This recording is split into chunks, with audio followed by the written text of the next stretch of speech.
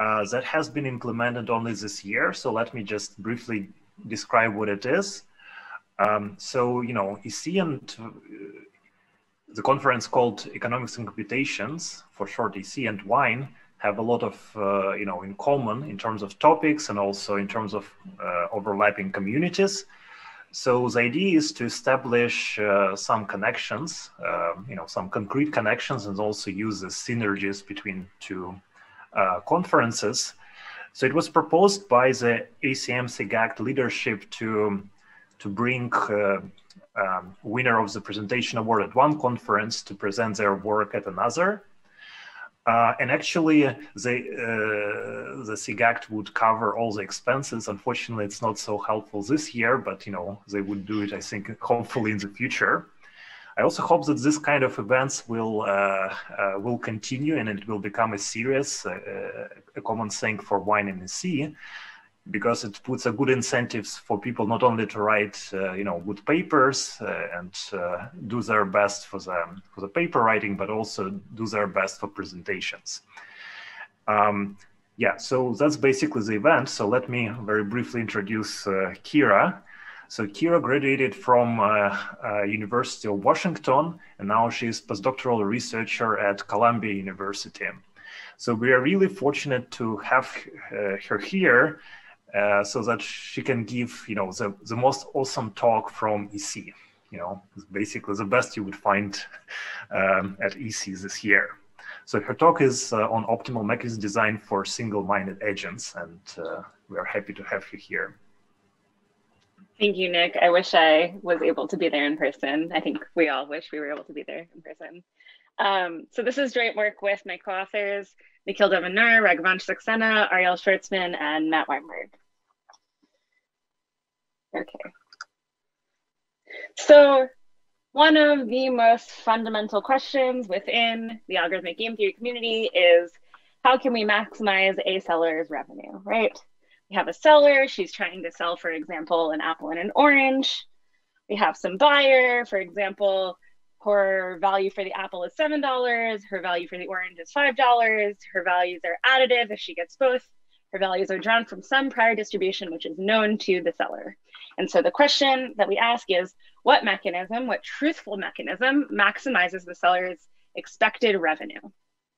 Now, if the seller is only selling an apple, then this question is completely resolved. She just posts the best price over all prices.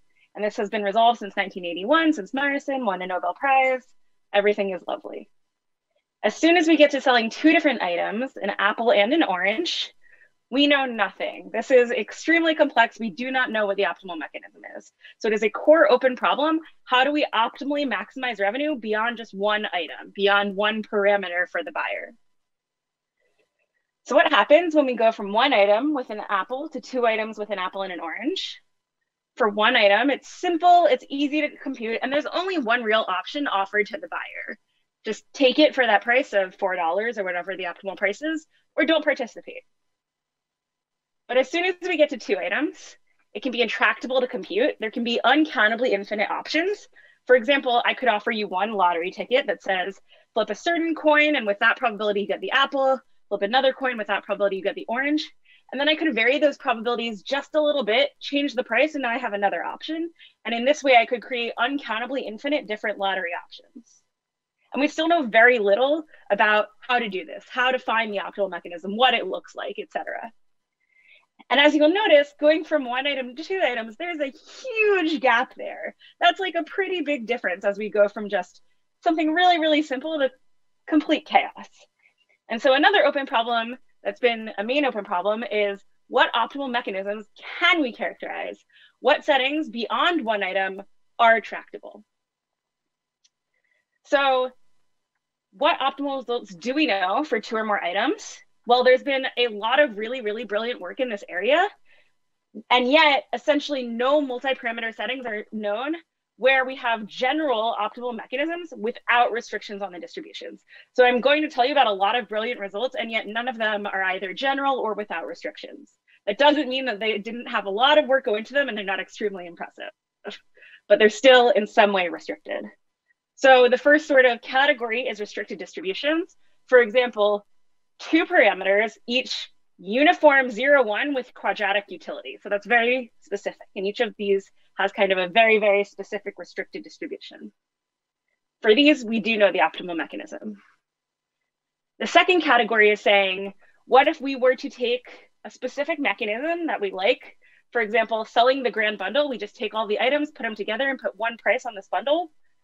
When is that the optimal mechanism? We find some condition under which this is the optimal mechanism. That's the second sort of results. And there's a third line of work that basically says, what if we were to formulate some optimization problem and try and solve it in polynomial time?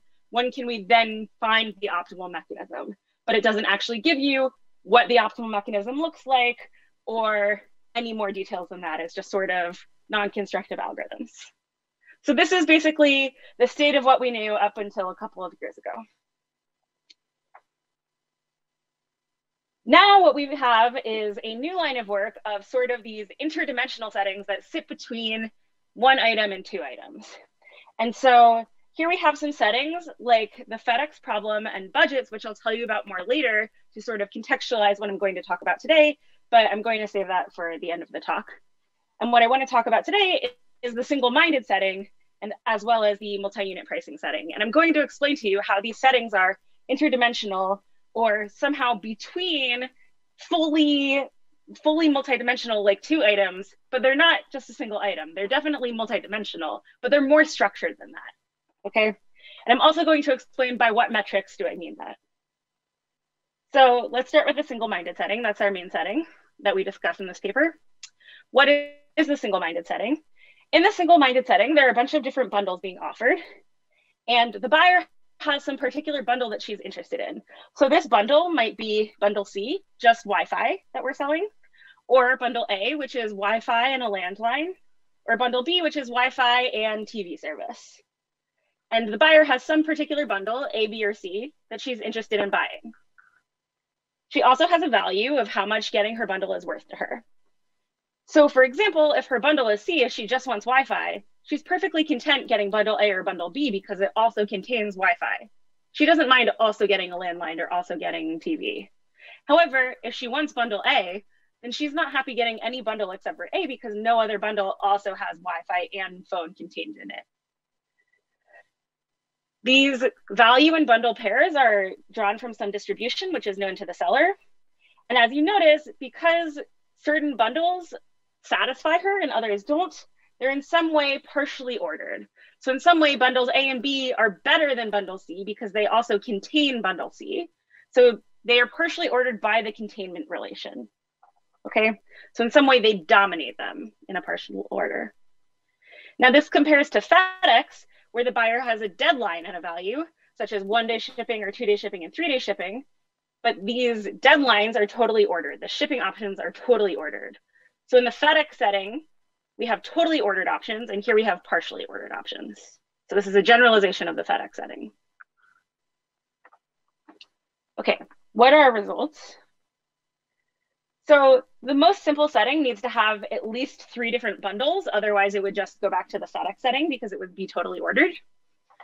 So in the setting where in the directed acyclic graph or DAG representation of the partial ordering, there's out degree at most 1. So each bundle is dominated by at most one other directly. Then the FedEx solution actually applies. And we can just pour in exactly what was done by Fiat et al. And it's not immediate to see, but it only takes a couple extra lines of math. So this is actually quite an easy special case. When we move to a more general case of where we have this bundle of, for example, Wi-Fi dominated by 2 other bundles, we can also look at another special case. This special case is when each of the marginal distributions is what we call DMR. So what DMR means is that in value space, the revenue curve of each marginal distribution is going to be concave, and F times phi, where phi is the Meyerson virtual value, is increasing. So you should compare this to regularity, Meyerson regularity, where the quantile space revenue curve is concave and just phi is increasing. Instead, here we have the value space revenue curve is concave, or F times phi is increasing. Okay, that's the difference between regularity and DMR. So under DMR, what we can do is we can get an algorithmic characterization for our dual variables, our whole approach is going to be via duality. And by using this sort of greedy flow-based algorithm, we can exactly characterize our dual variables and find that our allocation is actually going to be deterministic under this condition of DMR. Finally, in the most general case, what we do is we characterize the allocation via sort of dual properties. And then we find that the menu complexity, or how much randomization is in the allocation, is unbounded but finite. So how many different allocation probabilities there are in the optimal mechanism in the worst case is unbounded but finite. What do I mean by unbounded? I mean that for any m that you give me, there exists some distribution over the value bundle pairs such that the optimal mechanism for that instance has at least m different options. So you can give me any m, and I will create an instance where the allocation has that much randomness. So we can make it as large as we want to, and yet it's always going to be finite. It can never be infinite. Okay? So let's see how. So as I said, the whole proof relies on duality machinery, and I'm going to try and keep it light for the talk, but just give the high level. So the main idea that we really need here is the theorem. For any optimal dual solution, every optimal primal must satisfy complementary slackness with that dual solution. Otherwise, the primal could not be optimal. So if you take some optimal dual solution, every possible primal solution that is optimal must also satisfy complementary slackness with that dual solution. So what we're going to do is we're first going to review complementary slackness and conditions for optimality in this setting. Then I'm going to show you a dual solution for which these conditions for optimality or complementary slackness would imply that the allocation or the primal needs to have high menu complexity. So this will be our lower bound proof. Okay, so I'll show you a construction for which we have high menu complexity. Then what I need to do is I just give you some dual solution. It's not optimal. This needs to be an optimal dual solution. So I need to prove that there exists an instance for which this dual, this construction I made, is optimal. So what that means is first I need to show you that a distribution causes this dual. And for this to be optimal, there exists a primal solution that satisfies complementary slackness with it, so that both are optimal together. So that's how we prove that this construction I came up with is optimal. Then what I'm going to do, so that's the lower bound part, then I'm going to prove an upper bound on menu complexity. And the way I do that is that I prove that for any optimal dual, we can find the corresponding optimal allocation, and thus upper bound its menu complexity. And the way I do this is I use some algorithm on the duals, but in order to use my algorithm, I need the duals to have a particular structure. And so we prove some results that say, for a dual to be optimal, it must have a particular structure. But this is a short talk, so I'm just going to skip these later parts and just focus on these earlier parts in high level. So let's start with reviewing complementary slackness.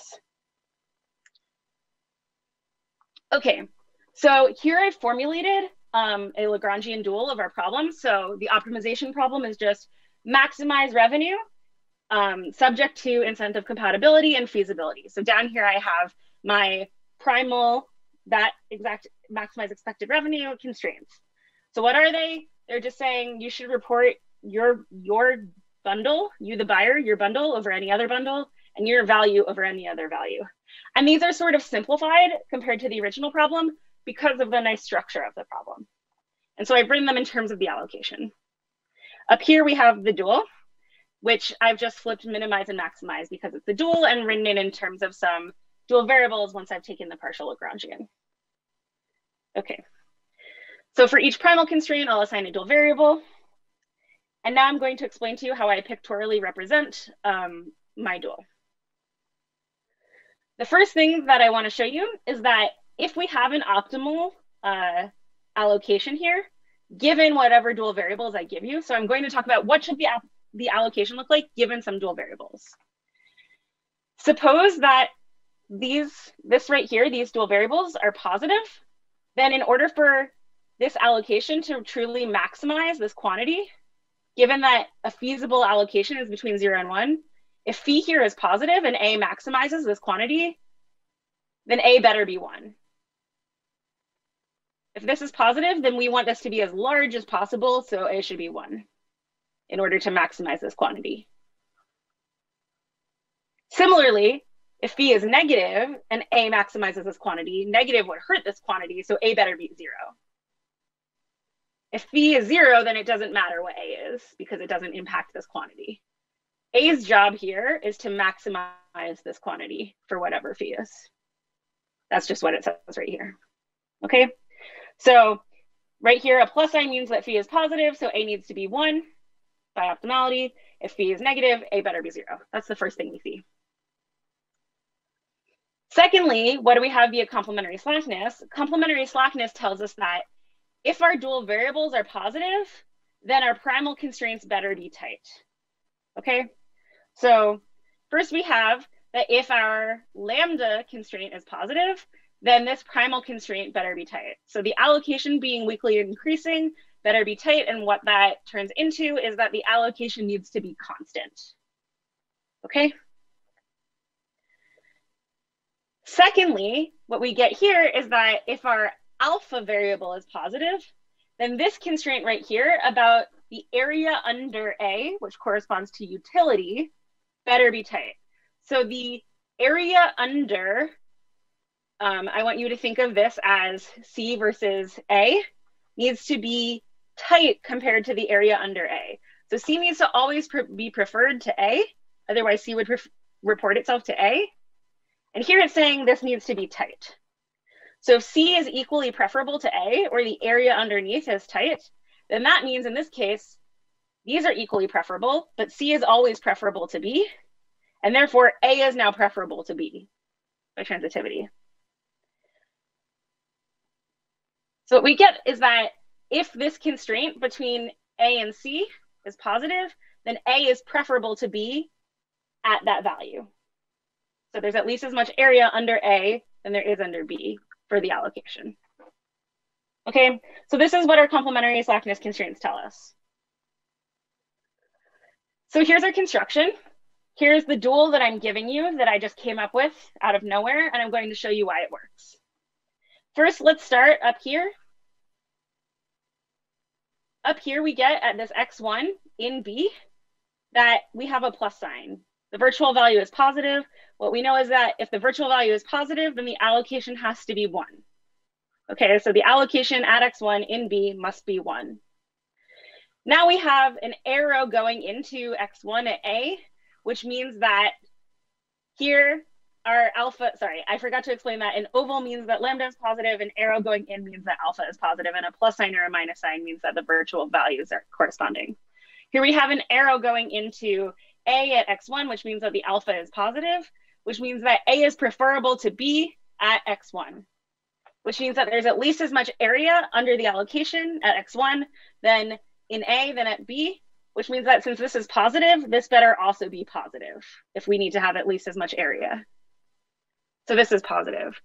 Now in this oval, lambda is positive, so the allocation is constant. So if the allocation is positive at x1, it's the same at x2, so it's also positive all the way down to the bottom of the ironed interval.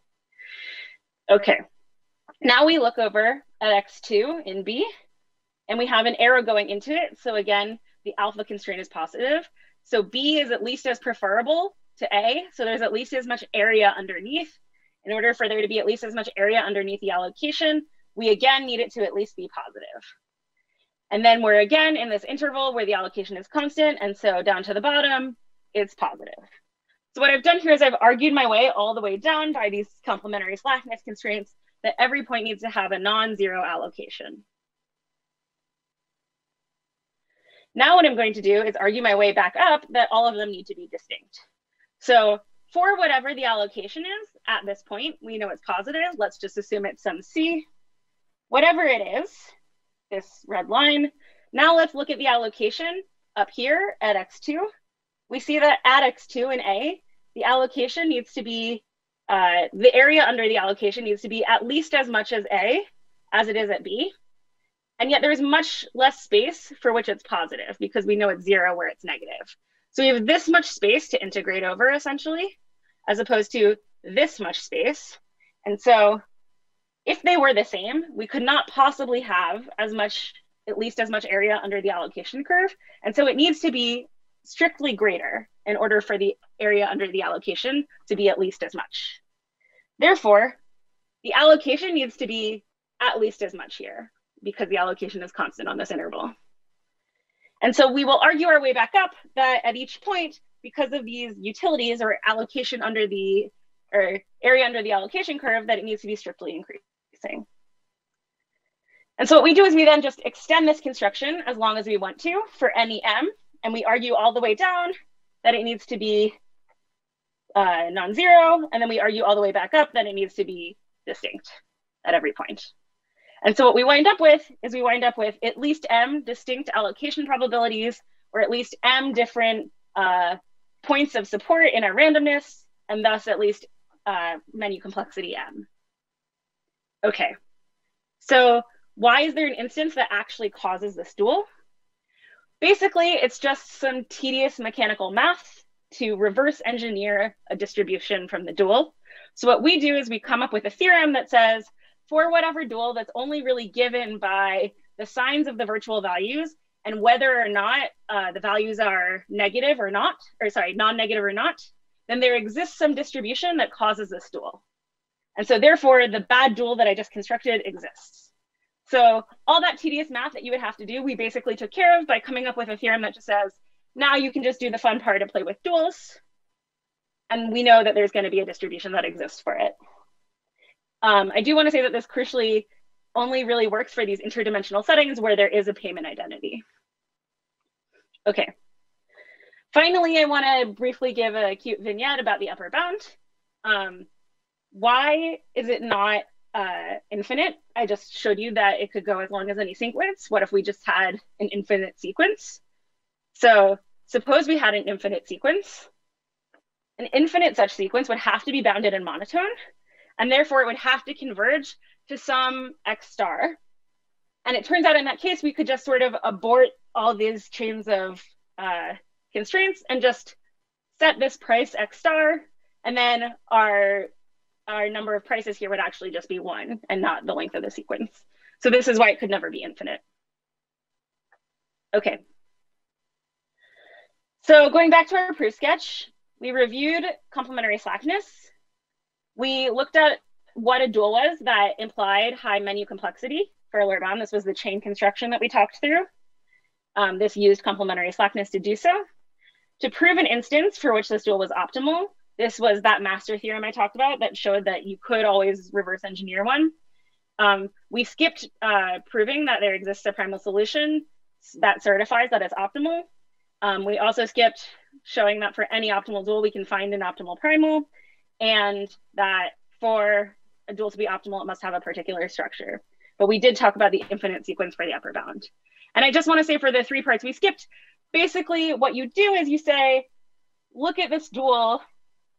In order for it to be optimal, I need to not be able to do these particular operations, which would make it even better. And therefore, it needs to have some certain properties. This is the particular structure it must have. And because of that, then I can run this algorithm we came up with, which always gives us an allocation that is optimal with it. Okay. So where does that leave us? That leaves us that we have this whole spectrum of menu complexity. We go from, with 1 item, the menu complexity is 1, as we know by Meyerson. And when we get to 2 items, it's uncountably infinite. For FedEx and budgets, so FedEx is the case where we have 1 day, 2 day, and 3 day shipping. Budgets is the case where we have $5, $10, and $12 budgets. Both of these are exponential menu complexity. They're both totally ordered, and they're both exponential menu complexity. But when we get to the single-minded setting, we get to this unbounded but finite. What's more is for the multi-unit pricing setting, which is where you could have 1, 2, or 3. Basically, you're added it up to some private demand cap. We show that our lower bound also applies to that setting, but we do not prove an upper bound for that setting. So all we can say is that it's at least unbounded, but we don't know what the upper bound is. And we also introduce a new setting called coordinated valuations, where we show that that setting is actually countably infinite. And we sort of, it's basically the same as single-minded, but we add some functions between the settings, and we sort of engineer it so that it's countably infinite. So now we've filled out this whole spectrum going from 1 to uncountably infinite, so that it's not just this weird dichotomy, but actually a spectrum with everything filled out in between. In addition to a spectrum of menu complexity, we also now have a spectrum in terms of how do we characterize the optimal mechanism. So for one item, we have just this perfect closed form Myersonian theory. And for two items, we don't really have any characterization at all. For the phatic setting, there are closed form dual variables that we can just write down. For both the budget setting and the single-minded setting, what we do is we say we have these properties where the dual needs to look like something, otherwise we would be able to improve the dual. So this is what I was just telling you. For the multi-unit pricing setting, we don't have any such characterization yet. And yet for all of these settings, we do have that this condition DMR, which I told you is like regularity, and yet in value space instead of quantile space, for all of them implies that they're deterministic. So the menu complexity drops to 1 when you have this DMR condition. Okay, so lastly, I just want to say I think there's a lot more work to do in this space of interdimensional problems. We could ask about menu complexity for approximation instead of just optimal mechanisms. We could ask about multiple buyers. Most of this work is just for a single buyer, or we could also ask about measuring the settings by other metrics, such as how many samples would it take to learn the mechanism, how many additional buyers would make up for using a simpler mechanism, or what I think would be really interesting is if we turn to other objectives or models, which are known to be very difficult to study, and use these settings as sort of something simpler than just the multidimensional 2 or more items to get a grip on them. For example, two-sided markets, optimizing gains from trade, residual surplus, and so forth. So thank you. Thank you, Kira, for the great talk. So I don't think participants have sent any questions, but actually I do have a question. So basically we're talking about randomized allocations here when we talk about menu complexity, and this bound is basically for randomized allocations. But for, exactly.